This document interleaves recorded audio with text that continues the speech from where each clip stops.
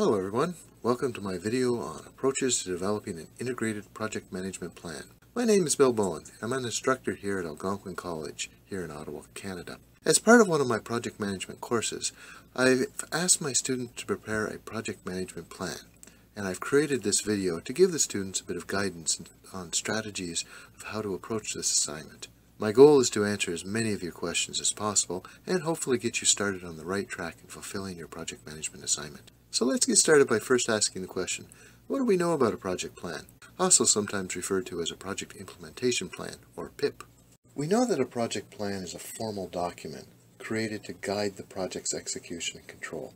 And if we visualize the 5 phases of a project life cycle, that's the initiation, planning, execution, monitoring, controlling, and the closing phases. The project plan is created during the planning phase, near the start of the project. If we then consider the inputs and outputs of a project plan, we know that several documents go into the creation of a project plan.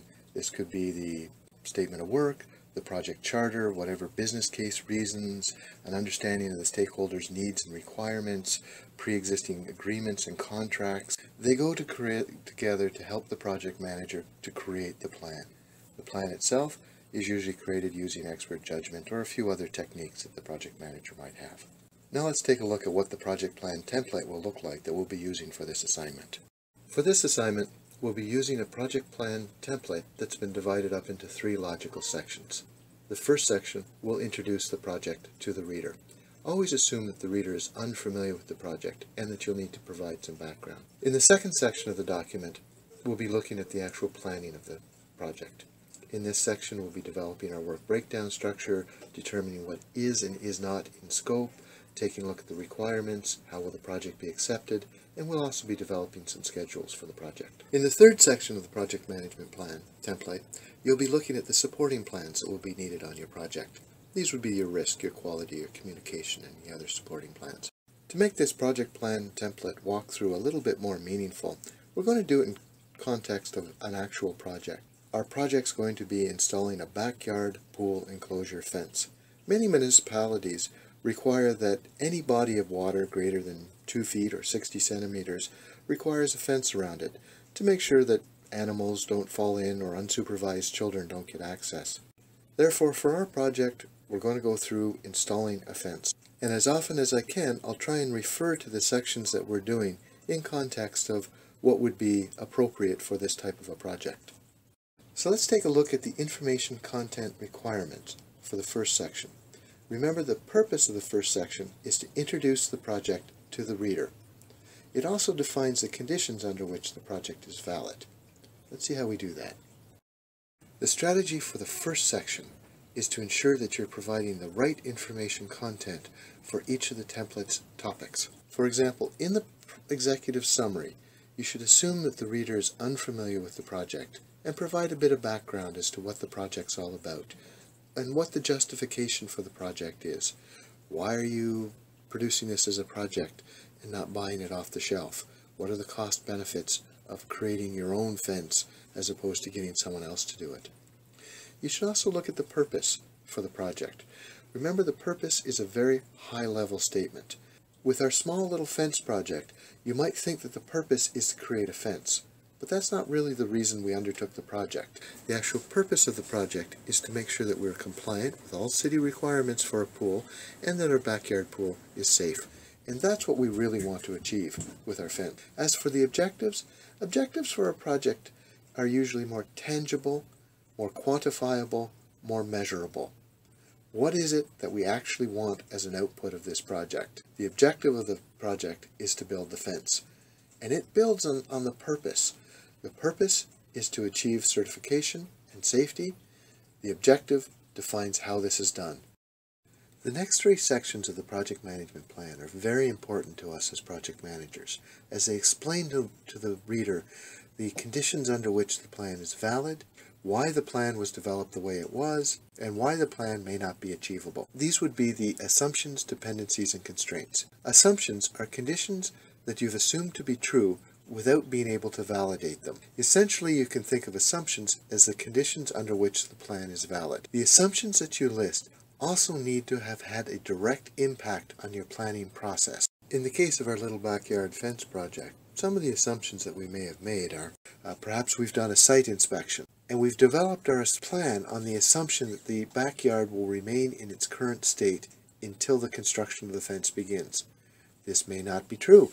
The homeowner, for example, may, for whatever reason, dump dirt in the backyard or change the backyard in such a way that our plan is no longer valid. By defining the conditions under which our plan is valid, we now have justification for changing the plan if one of our assumptions proves to be incorrect. Another assumption might be that key personnel will be available at the start of the project. There is no way that we can determine this ahead of time. However, for planning purposes, we need to make some assumptions or we'll never be able to proceed with our plan. Project external dependencies are people, organizations, or agencies whose support, cooperation, or approval is needed for the project to be successful. They are also agencies, people, or organizations who are beyond the direct control of the project manager or the project itself. For example, in our fence building project, we have a dependency on a material supplier. We don't have any direct control over them, and should the material be late or defective, then we may suffer schedule slippages or cost overruns, but we have no control over that. A city inspector would be another dependency for which we have no control over. They're the ones who approve the fence and whose final approval will determine whether the project is successful or not. Project constraints are factors that have been imposed on the project and that we need to accommodate within our planning process. Constraints, for example, might be weather. Weather is normally considered a risk due to its unpredictable nature. However, sometimes weather is predictable, such as ground frost, which occurs in Canada between December and March, making backyard construction very difficult. Unpredictable weather, such as storms or heat waves or something like that, would be considered a project risk, and we'll handle those under the risk section. The project can have a number of other constraints. Perhaps the client wishes us to only use local workers, materials, or suppliers, which will affect our procurement. Or perhaps the homeowner does not wish construction to begin before 8 a.m., so as not to disturb the neighbors. This impacts when the working day can begin, and our scheduling of the workers. That gives you an idea of the type of information content that's expected in Section 1, where we're introducing the project to the reader. In Section 2, we get down to describing the project itself, what is in scope, what is out of scope, breaking the scope down into deliverables, major work packages, and begin the process of developing a schedule for our project. It's at this point that I like to remind my students that as you prepare your document, remember, your reader may not be as familiar with project management tools and techniques as you are. Therefore, when you get to a section where you're expected to do a WBS or a Gantt or network diagram or a milestone table, remember to provide a lead-in paragraph that explains to the reader the information being presented and helps guide them in interpreting the information. Section 2 is divided into two primary sections: defining the scope of the project, what's the project all about, and defining the schedule for the project. If you begin researching around, you'll find that there's many definitions for scope.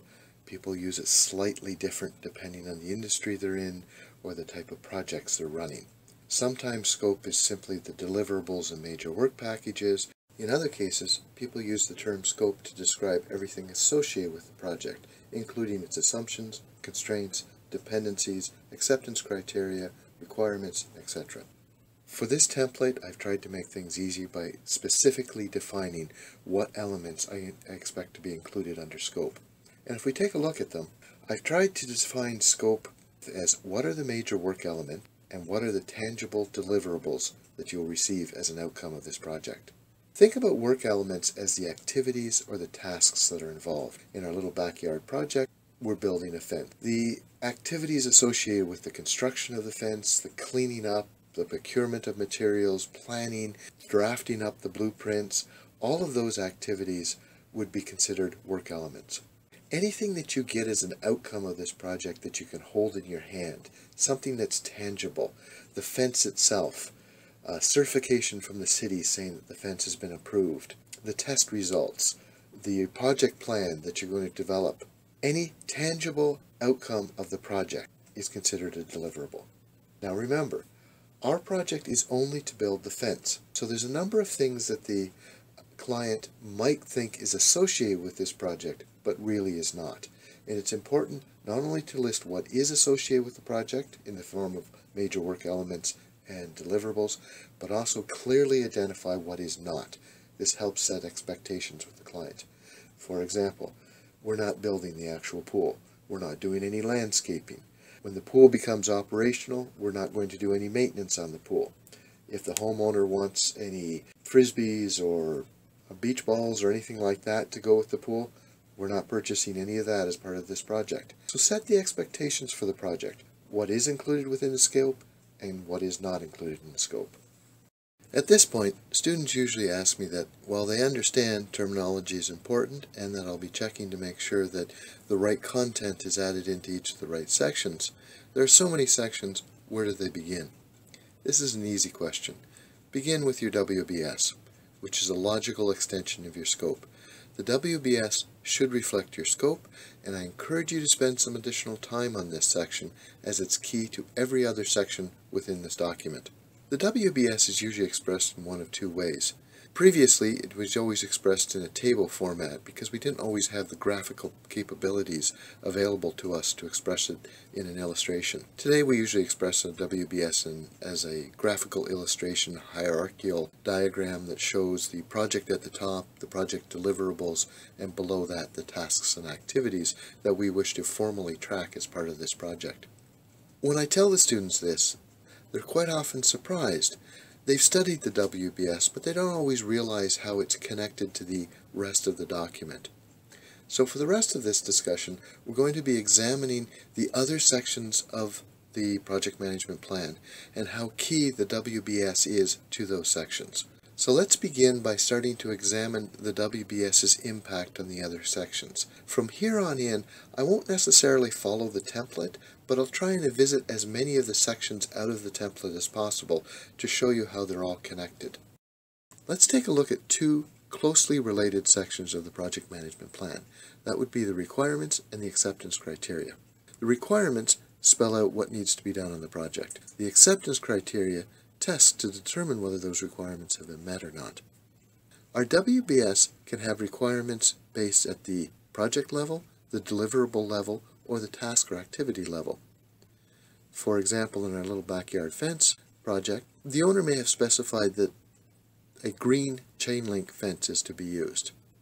Furthermore, the city may have imposed requirements such as the fence must have a spring-loaded automatically closing door. They may have also imposed requirements how high the fence may be, or whether or not there can be gaps in the fence between, let's say, the fence door and the fence itself. In each of these cases, there should be a corresponding acceptance criteria to determine whether or not the project has met its requirement. In the case of the green chain link fence, we may want to do an incoming inspection, just to ensure the right materials have been delivered. With regards to the fence door, we may want to develop a metric. A metric is simply a project characteristic and a way of measuring it. For the fence door automatically closing, we may want to have a timing mechanism to make sure that the fence closes within 3 or 4 seconds of being opened.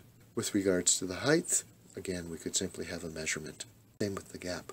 Be very careful to make sure that every acceptance criteria has a matching requirement. For example, an acceptance criteria of my kids must be happy with the pool is really outside of the project. The pool itself is beyond the scope of the project, so clearly this would not be a valid acceptance criteria.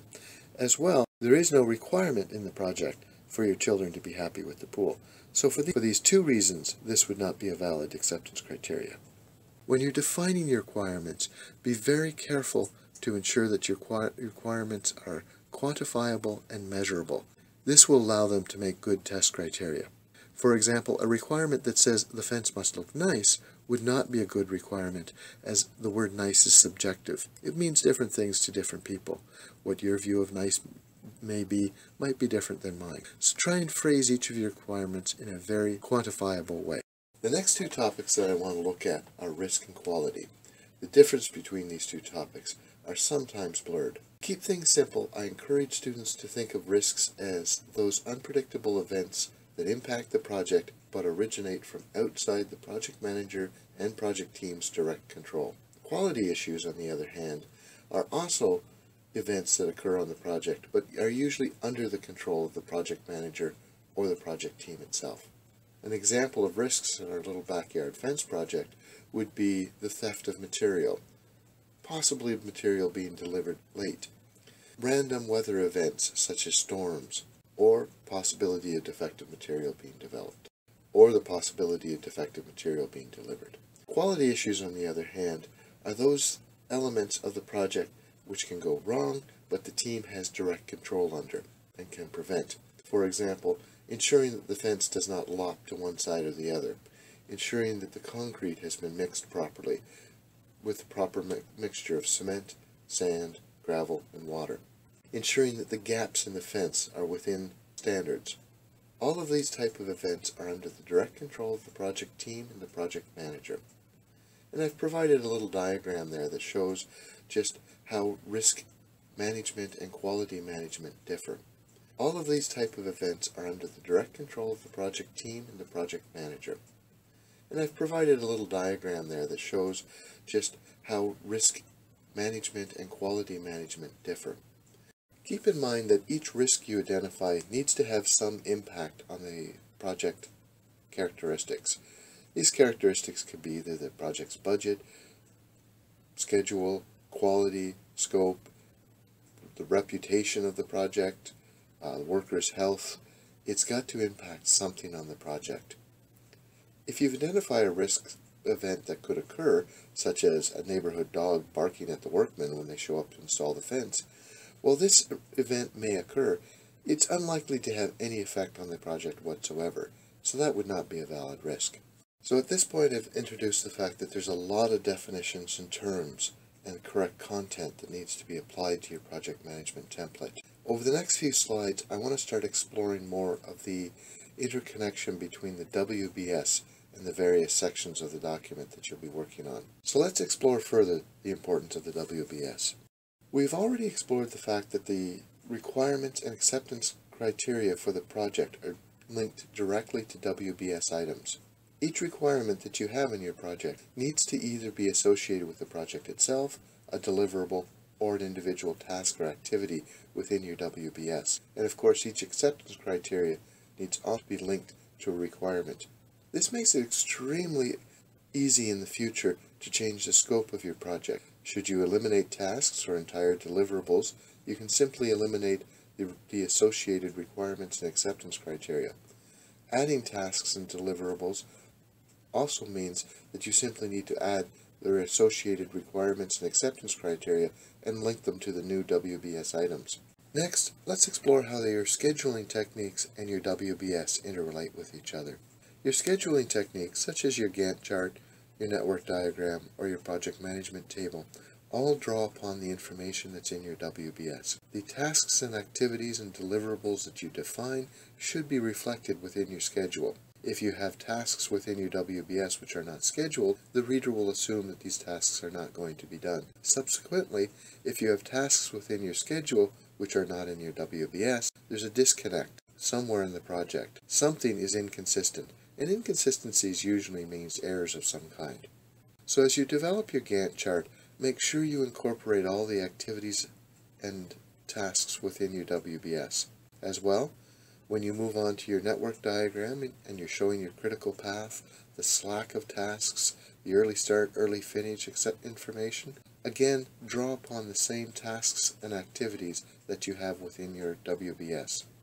Your last one, your project milestone table.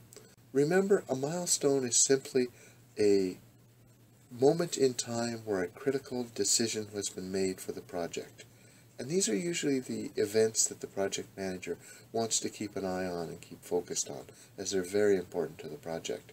Often students simply select the major deliverables as their milestones, which is fine, works for most cases. Keep in mind though, some deliverables will not be milestones, and it is possible that milestones may not be a deliverable. In either case though, I encourage you not only to provide the milestone identification, the date. Keep in mind it's a moment in time, so it does not have a duration like a task, but also provide a description of the milestone to the reader so that the reader understands the significance of this date. Now let's explore how your quality management plan and your WBS are related. Within your quality management plan, you have to identify areas of quality concern. You can identify standards for which the work must be performed, either through quality requirements, quality specifications, or quality standards. Every time you identify a requirement, specification, or standard, it should be mapped to an individual WBS item. That item could be the project itself, deliverables, or activities or tasks. Having identified a standard, requirement, or specification that the work for the project needs to be upheld to, you then need to identify a metric of some kind to measure to see whether the project is obtaining its proper quality standard. A metric, if you remember, is simply a project attribute or characteristic and a way of measuring it. In the case of our swinging door, if the door needs to close within 4 seconds, the metric would simply be to measure the door. I often encourage my students to map out a few of their processes in the form of a block diagram that shows the process for which the work will be carried out, including the activities themselves and potential points where quality checkpoints could be added into the process to ensure that the work is being done correctly. For this assignment, I do not expect every single process to be broke down. That is beyond the scope of the assignment, but I do expect 1 or 2 examples of a process being broke down. As for your quality standards, requirements, and specifications, I expect you to only provide examples of those, not all of them. If you were to provide perhaps a half dozen to go show a nice range of quality standards, specifications, and requirements appropriate for this project, that would be sufficient to demonstrate your knowledge. Next, let's look at the risk section of your project management plan. When approaching your risk section, make sure you provide the reader with sufficient supporting information that they develop confidence and can appreciate your risk registry. For example, you may wish to describe how the risks themselves were identified, or you may wish to describe the process by which the risk analysis was conducted. Within the risk registry itself, as you identify risks for this project, make sure that each risk is linked to a WBS item, either the project itself, the project deliverables, or project individual tasks or activities, and provide sufficient description of the risks to the reader that they can understand and appreciate the risk. You need also identify the probability and impact of each risk. When identifying a risk probability or the likelihood that a risk might occur, it is sufficient to use scales such as low, medium, or high, as long as you support those scales with a quantifiable description of what low, medium, and high means. Low, medium, and high are subjective terms. For one person, a low risk might be a risk below 10%, where another person may feel a low risk is below 0.1%. So quantifiably define each term that you use. This goes for risk impact as well. If you use a scale such as low, medium, and high, you need to quantifiably define what that means. But risk impact is a bit more complicated than risk probability, because risks can impact different characteristics of a project. For example, a risk may impact the project's budget, scope, schedule.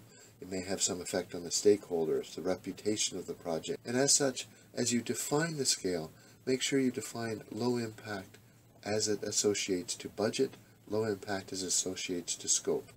I would encourage you to check out page 318 of the PMBOK, as it provides an excellent table for how to associate project impact on a project. You may wish to include other supporting information, such as how risks are prioritized. Often inexperienced project managers will simply take the probability of a risk event occurring, multiply it by its impact, and come up with some magic number. I would recommend a more formal approach to determining the priority of the risk. Examine whether the risk impacts worker safety or the health of those on the project or other stakeholders. Examine what your tolerance towards the risk is. For example, if the risk will only impact the budget, but you have a large contingency, that risk may not be prioritized high. Also examine the period of time that the risk occurs in. Risks that occurred near the beginning of the project, you may have time to recover for before the end, in which case you may prioritize them lower. Also think about the certainty of the data that you're using. If, for example, you have risks that you've identified that you have historical data on, you may have more confidence in those risks than risks that you just identified through brainstorming, but you're not really certain whether they will occur or not. So as you look at prioritizing your risk, think about what factors you would need to consider to determine what priority to put on that risk.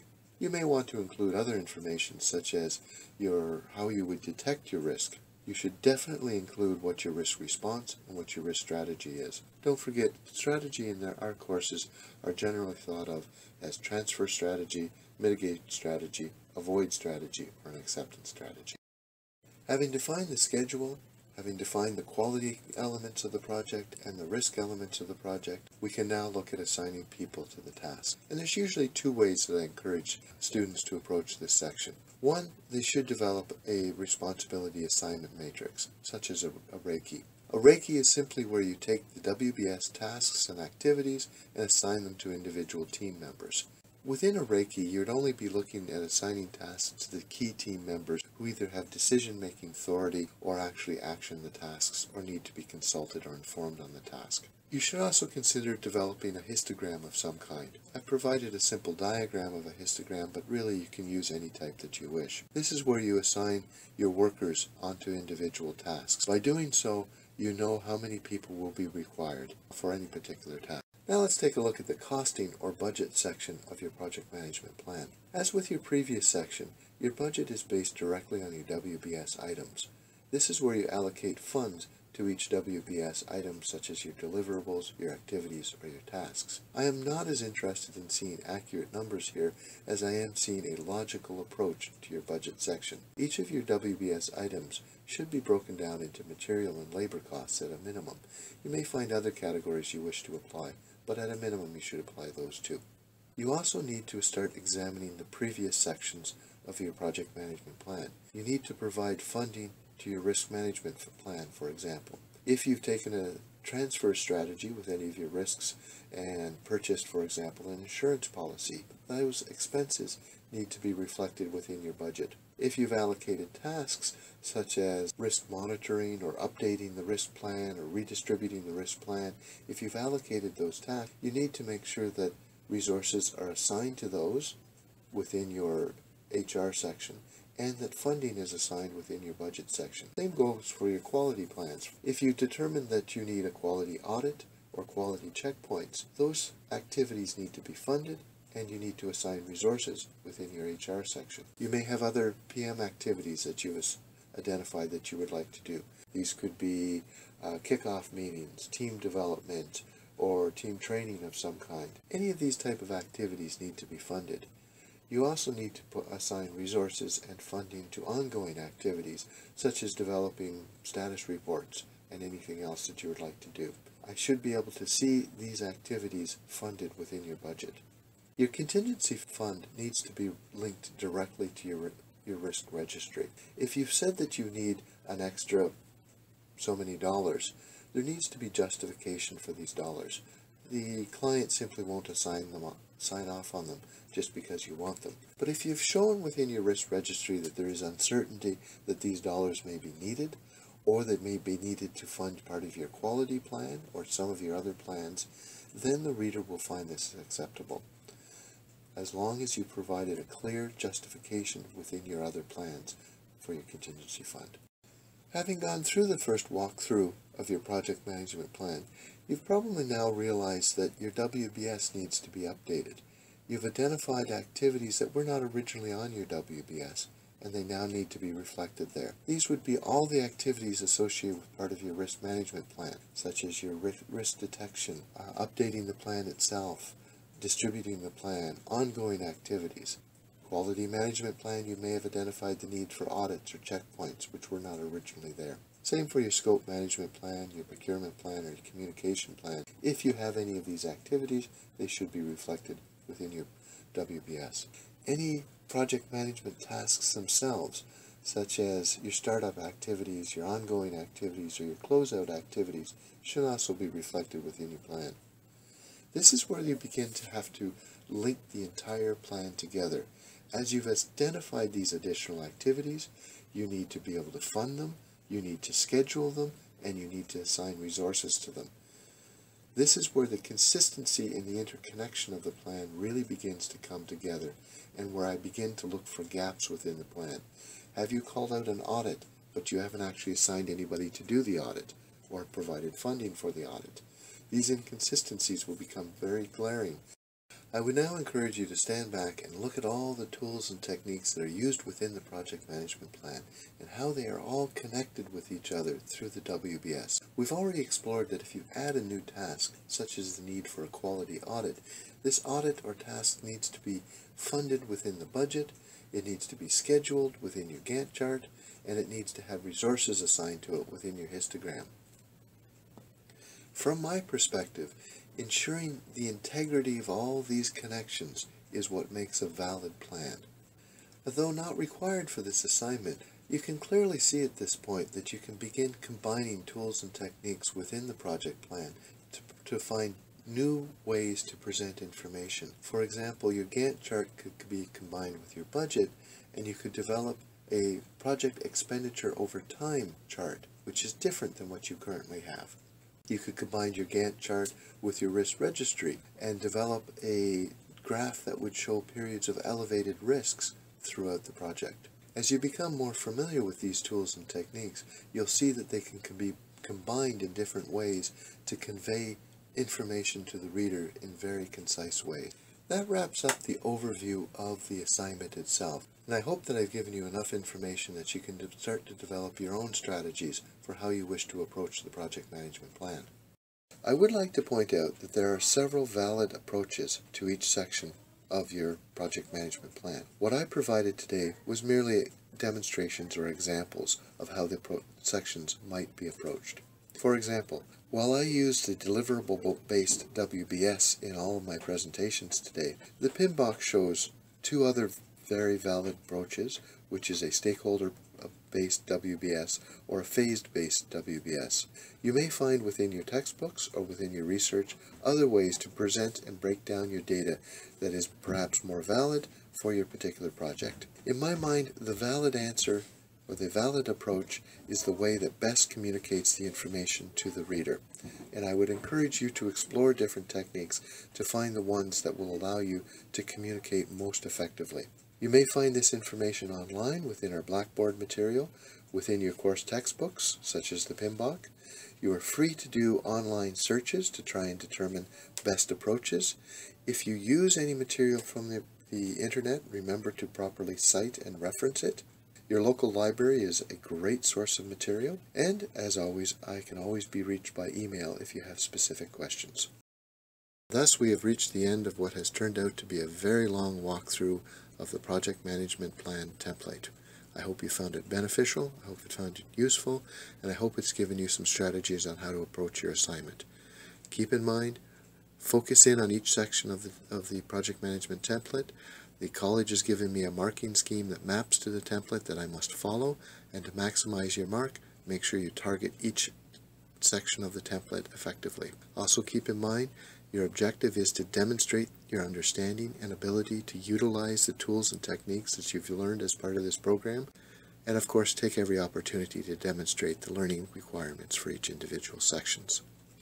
I wish you all the best. I look forward to your assignments. I'll provide you as much beneficial and helpful feedback as I can, and I wish you all the best in your project management careers.